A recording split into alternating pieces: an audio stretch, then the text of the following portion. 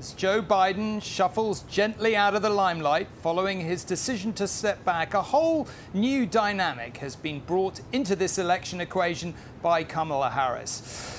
Although endorsed by Mr. Biden and indeed many other prominent Democrats, the current vice president is not the candidate yet. There is a process to be gone through, of which more later. But already her presence seems to be reinvigorating the Democrat campaign. Tonight she was backed by the powerful figure of Nancy Pelosi, the former Speaker and leader of the party in the House. While at the same time she poses a whole new set of problems for Donald Trump and his team. Kamala Harris herself paid strong tribute to Joe Biden's presidency today, calling his record unmatched in modern history. But she gave a sense of the scale of the challenge tonight and indeed of its timescale. One day down, she wrote, 105 to go. The weather may not have been with her, but almost every other Democratic voice seems to be. Tonight, Kamala Harris appears to be ascending towards her party's nomination without any serious competition. Thank you, Joe! Thank you, Joe! Joe Biden's exit from this election was greeted with a mixture of gratitude and relief outside the White House earlier. Joe! Thank you, Joe! Thank you, Joe! It has upended the politics of America. The race is almost starting anew today. Suddenly the choice is looking like it will be one of startling contrast.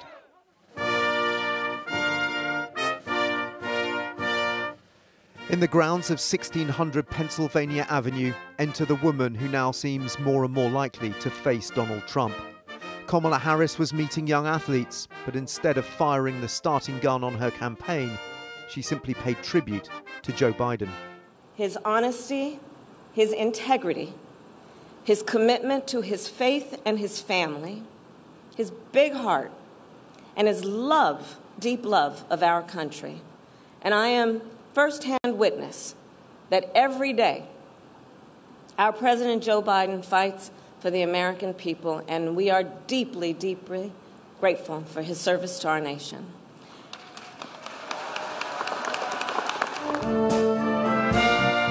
Already key figures in the Democratic establishment, including tonight former House Speaker Nancy Pelosi, have endorsed her, with some relishing the prospect of comparing her to Donald Trump. Just consider the following. A prosecutor against a convicted felon. The party heavy hitters are already lining up to heap praise on Harris. Vice President Kamala Harris has excited the community. She's excited the House Democratic Caucus, and she's exciting the country. He didn't adhere and he didn't. The voices of dissent are dwindling, but some are critical of anointing Kamala without debate. It sounds like what was going to be a coronation, you're saying, should be more of an open I think there should be a mini primary. Let the cream rise. There's a lot of good people out there they're talking about, and it would help Kamala too. If she ends up being that person on the front of that ticket, it would help her strengthen, I think, and maybe moderate some of her positions. But most rank-and-file Democrats in Congress are now calling for unity, dismissing Harris's questionable polling. This is a whole new dynamic. Now you're not speculating, well, what if she were? No, she is. Now what do you think? But she's not quite yet. Well, she's de facto going to be the nominee. It's a done deal, do you think? Yeah, and, oh yeah, it's a done deal. And Republicans already have their attack lines well rehearsed. The one thing you got to remember is that, Biden's terrible record is Harris's terrible record. Kamala was in on it. Already the Republicans have launched their attack ads, zeroing in on the woman who may now pose a new challenge to their campaign. Look what she got done, a border invasion. Donald Trump's running mate set out a new accusation tonight of a stitch-up. The idea of selecting the Democrat Party's nominee because George Soros and Barack Obama and a couple of elite Democrats got in a smoke-filled room and decided to throw Joe Biden overboard. That is not how it works. That is a threat to democracy. Eligible for Since Joe Biden's catastrophic debate performance in Atlanta, with the COVID, Donald Trump was riding high, his rival repeatedly slipping up when it mattered most. And now I want to hand it over to the president of Ukraine, who has as much courage as he has determination. Ladies and gentlemen, President Putin.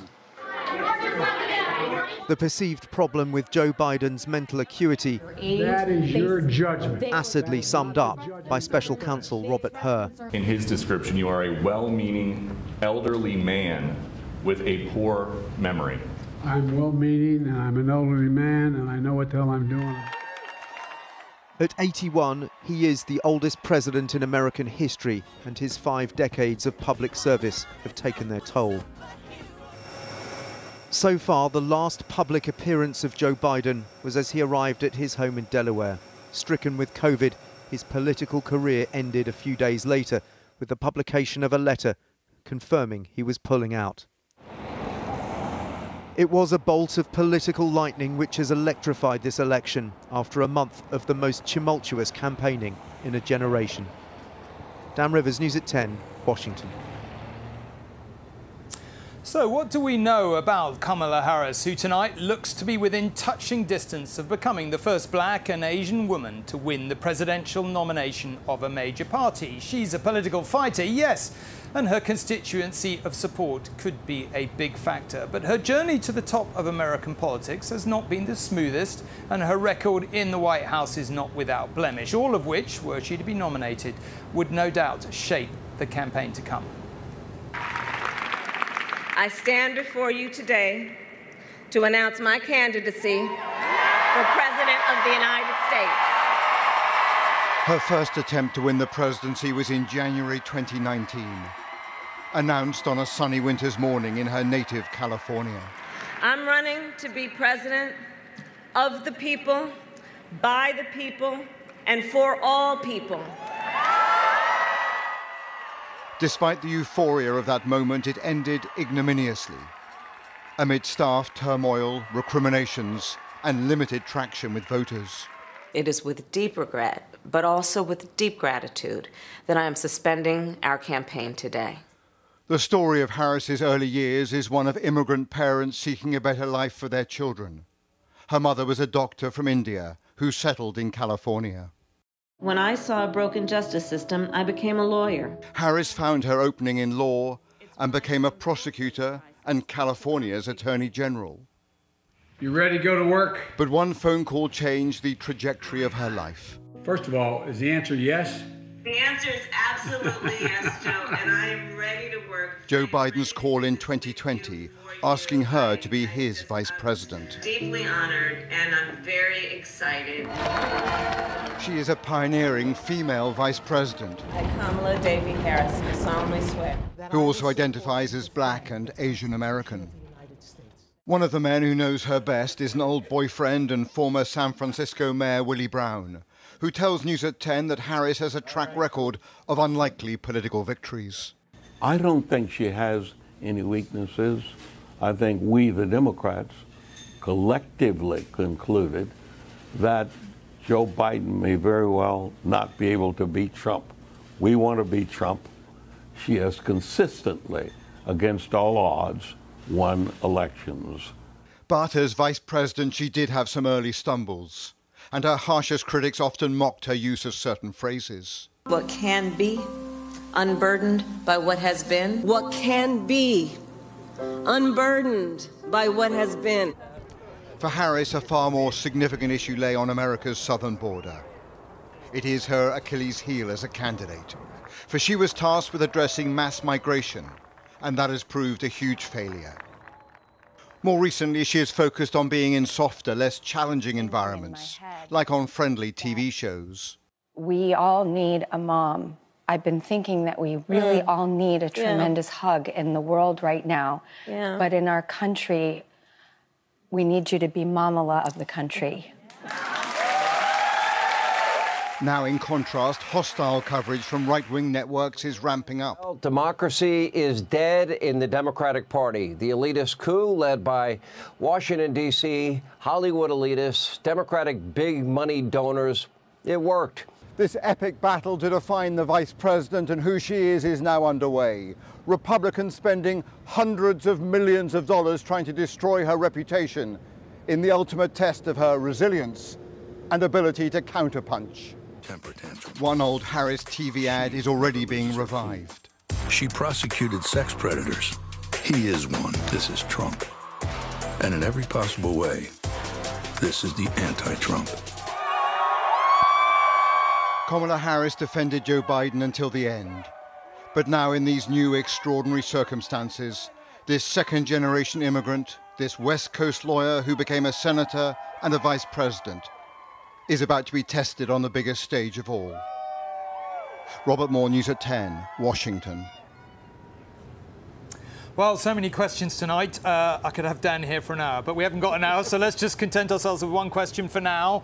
Not much of a contest, it seems, in the end, but I guess the key question, what does this change in the campaign? And crucially, maybe what doesn't it? I think we've sort of hit a massive reset button today. Maybe not in terms of policy, but in terms of personality. This is going to be a complete change, really. I think there will be two big issues that will be brought forward. I think the Republicans are going to try and emphasise immigration. That is the Achilles heel of Kamala Harris. They will see that, you know, she has been the immigration czar of Joe Biden, presiding over record numbers of people crossing the southern border. I think on the other side, the Democrats are going to see abortion as a key issue that they can hammer Donald Trump home with and make a much more compelling case from a 59-year-old woman than an 81-year-old man. This is going to be a very, very long, protracted, bitter campaign. We've got the tantalising prospect. Is there going to be another debate? We have no idea. But I think both sides are going to be trying to land those kind of rhetorical punches on each other, looking for a knockout blow. It's going to be a roller coaster.